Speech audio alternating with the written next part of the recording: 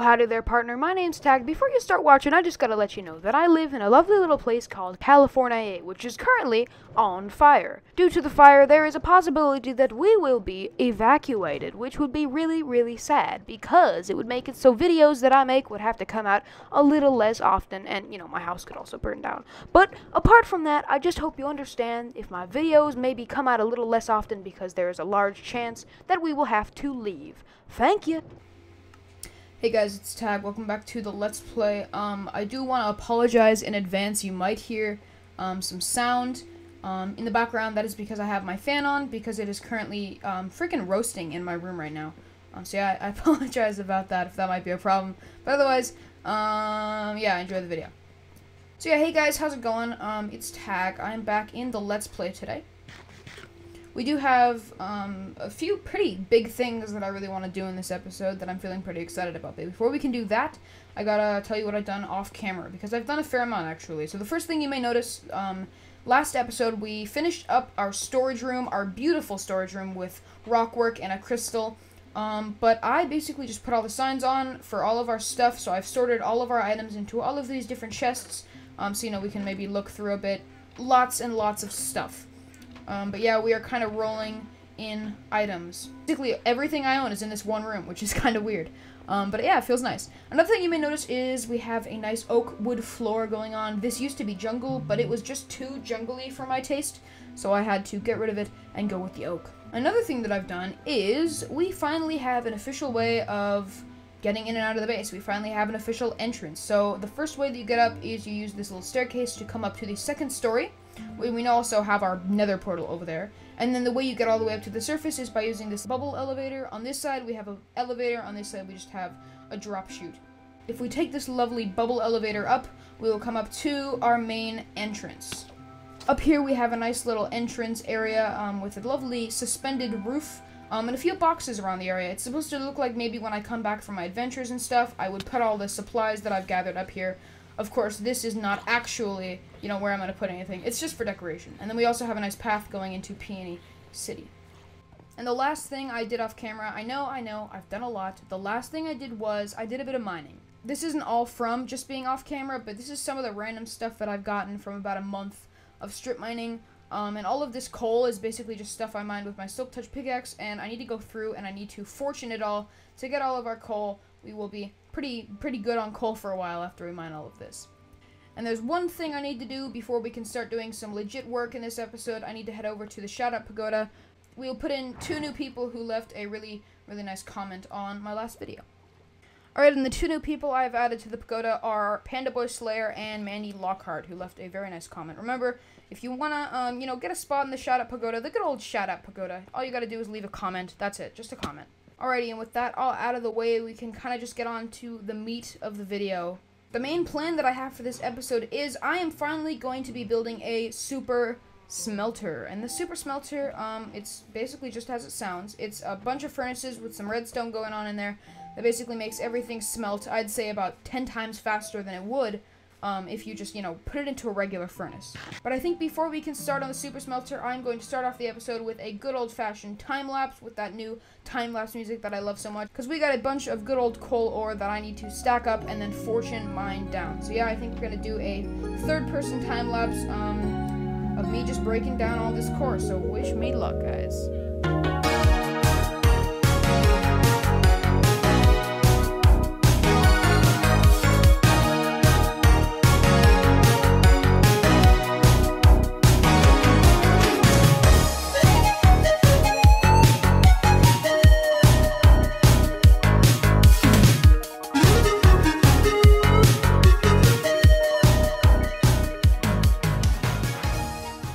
Alrighty then, that was a pretty hefty time-lapse for me. I basically just mined up and down non-stop. So I'm using one of my new pickaxes. It's for beacon mining only. It's got Fortune 3, Mending 1. So the cool thing about mending is that basically while mining all of that, because all of those ores give you experience, the durability will not go down. And also, I'm at 43 levels.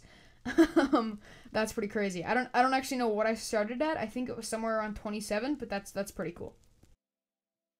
So I'm putting this pickaxe back because it's not a pickaxe that I actually use. I am only using mending for that kind of thing, only because it's kind of ridiculous to have to, like, you know, get new pickaxes for work like that.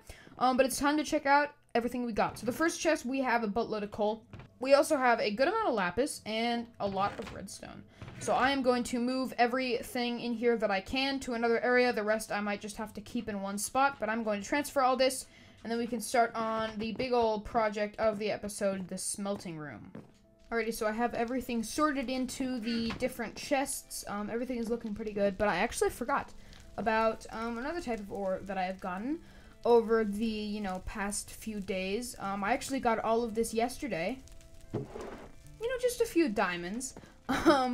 I have got to mine these puppies up because we are running a little low on diamonds. I mean, it doesn't look like that much. But basically right here we probably have about 3 stacks. My goal is to maybe have about 5 at all times. It's always good to have a good amount. So I need to mine all these guys up. So I'm going to get my beacon mining again, and we are just going to make a giant straight line, and we're going to mine it all down.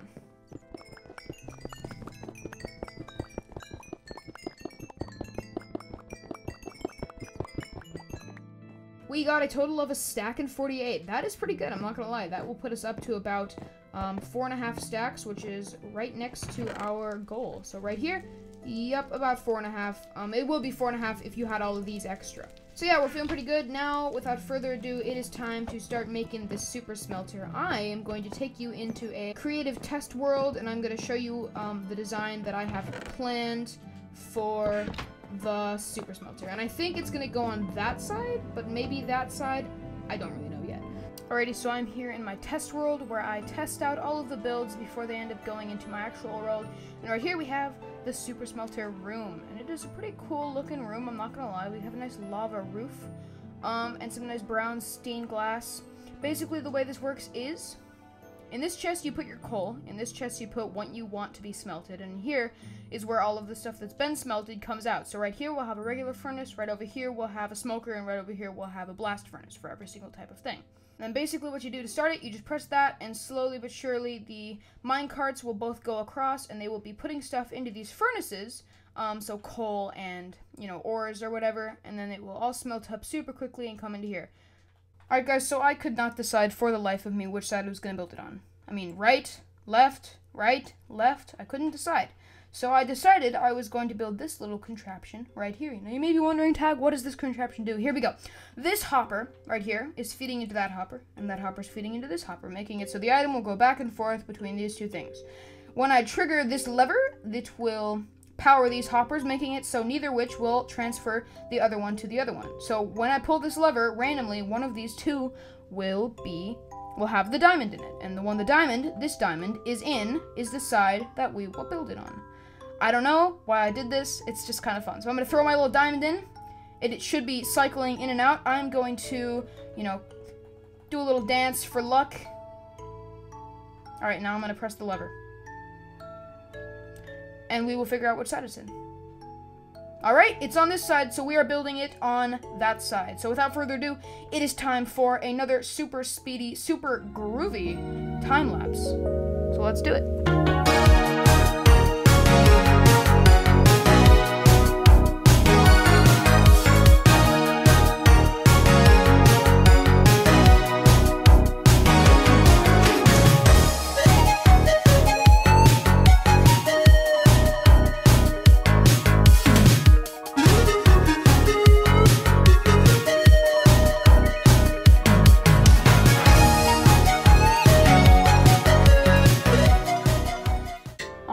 After a surprisingly groovy time-lapse, we have a good old square that I've mined out that is going to be where we have our super smelter in. So we will have one on each wall. We're going to build the first one. I'm going to explain how it works, and then we will continue building the other ones, and then we will decorate, and then I don't know, I haven't planned that far ahead.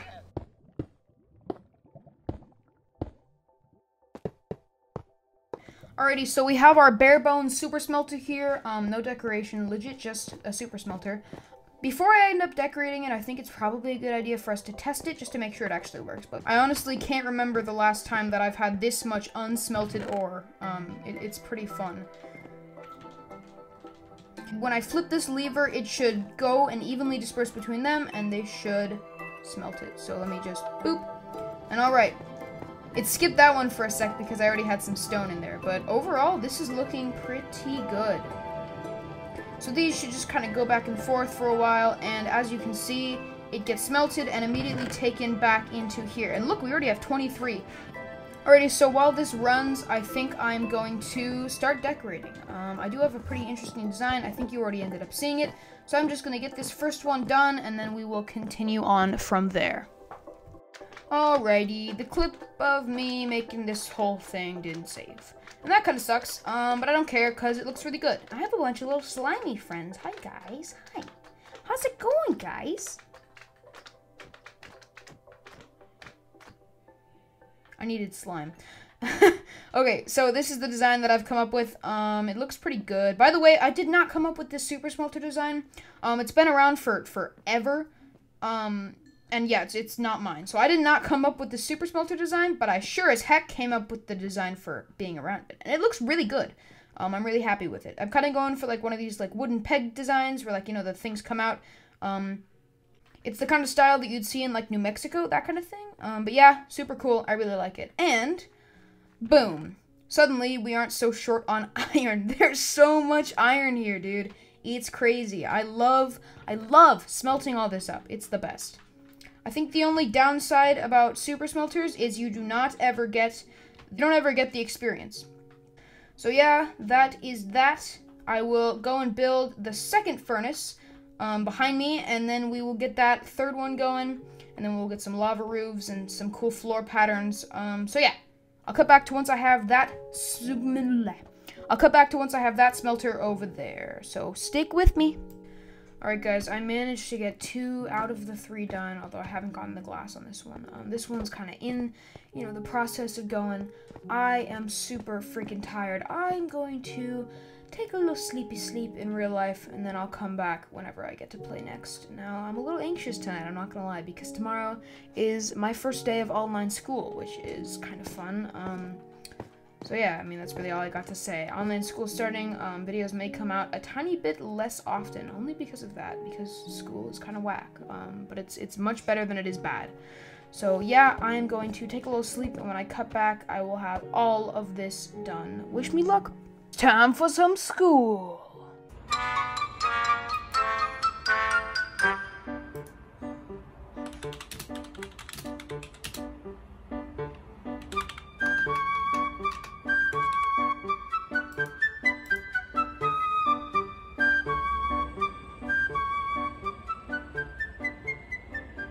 One full day of school later, we have finished 3 out of our 3 super smelters, and they are looking really, really good, I'm not gonna lie. So, I think our next step is we are going to get this lovely oak wood floor going on, and then we're gonna get a nice lava roof, and then we are going to finish it off. But yeah, we do have our furnaces, and our smokers, and our blast furnaces.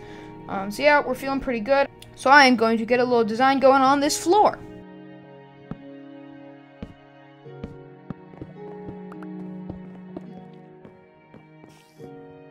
Now that we got our fairly tacky looking, but still pretty cool looking floor done, we gotta put in our nice little lava roof, and it's gonna look super good. I have a few design ideas. Basically, it's just gonna be a bunch of stone arch things going up, and then we'll have some lava draping down, and then I will have some stripped logs as like a little support beam thing. You'll see it when it's done, but I need to go and get some lava mainly, and I think there is some right under me, like legit right under this floor. So I'm going to go and get that, and then we will get our little arches going. We'll have to make sure we have enough glass for it. But yeah, I'm feeling pretty good. Gotta grab the buckets. Wow, we have 13 buckets. You know, one of the best things I've done in this entire Let's Play, I'm not even lying, is putting a bucket chest inside of my storage room. Because I cannot tell you how many times I've been like, I need buckets, and you can never find buckets. You always need to craft them. And it's such a waste of iron. Now that I have my buckets like in a specific spot, I don't really have to worry about, you know, going and finding them. And here we are. So I need to build this arch thing.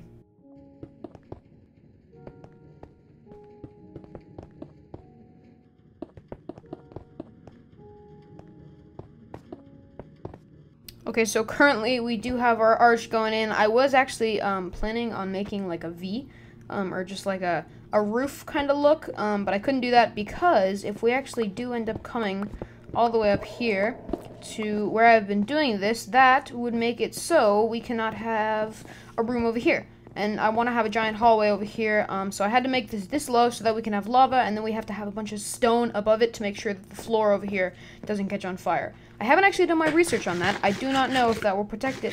Hopefully it does. Okay, so it looks as though I'm going to have to basically just go through and place them all and then go back down, get some more lava, come back. So I will cut back to once we have all of our lava going, and then we will probably end off the episode. Alrighty, so I have my lava placed down, and now I just gotta go through and basically just get all of this top part covered up with good old-fashioned cobblestone so that we don't catch any of our other stuff on fire, because it would really not be a good time if we, you know, we're starting to build the walkway or something, and then, you know, the bottom caught on fire because we didn't bother to cover all of this lava up. I haven't actually looked at how it looks yet, so we're gonna experience that together. Now, I'm very excited about this build being finished because this super smelter room is going to be something that we basically use every single day in the Let's Play. I mean, it's going to be a very used area, and I don't know, man, it just feels super fun to finally, you know, finish a big old project up that you've been working on. And I'm also, really excited because we're slowly but surely filling up our base with useful stuff. So once I get all of these big old industrial, like, necessary things done, I'm going to start on the farming district, and we just have a lot of other stuff to do. And now we are both going to experience, you know, the first look at this place. So let's just, boom. Ooh, that looks pretty good. Wow. It's totally like Minecraft tacky style, where, you know, this is such a stupid and, like, wacky design. But I absolutely love it. And it is a little anxious because, well, the lava is very close to the wood, but from what I understand, and, you know, how I've practiced making this, hopefully the lava should never catch anything on fire. But yeah, this place is looking super awesome, and with that, it's time for me to go. I think I'm going to end off with a good old-fashioned cinematic, little montage, I guess, only because I haven't done one of those in a while. So yeah, thank you all so much for watching. My name's been Tag, or Preposterous if you're going by my YouTube name. Thank you so much for watching. The next episode will come out in 2 to 3 days. School is a thing now for me, so the episodes might come out a little less often, but the thing about school, for some reason, when I have less time to do something, I want to do it more. It's a stupid brain being annoying. But, I don't know, there's some plus sides and there's some downsides to it. So yeah, thank you so much for watching, and I'll see you in the next one. Bye!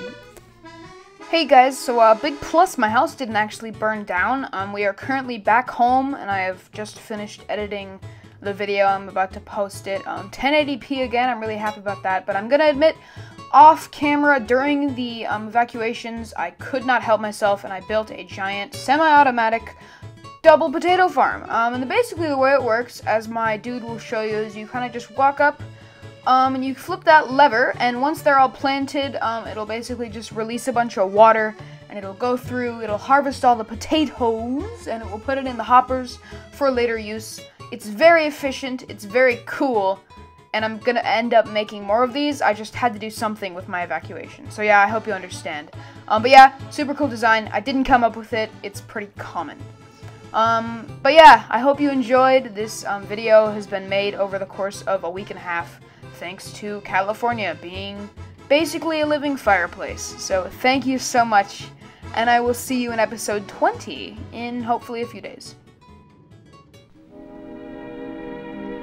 And now, folks, it's time to say goodnight. We sincerely appreciate your patronage and hope we've succeeded in bringing you an enjoyable evening of entertainment. Please drive home carefully and come back again soon. Good night.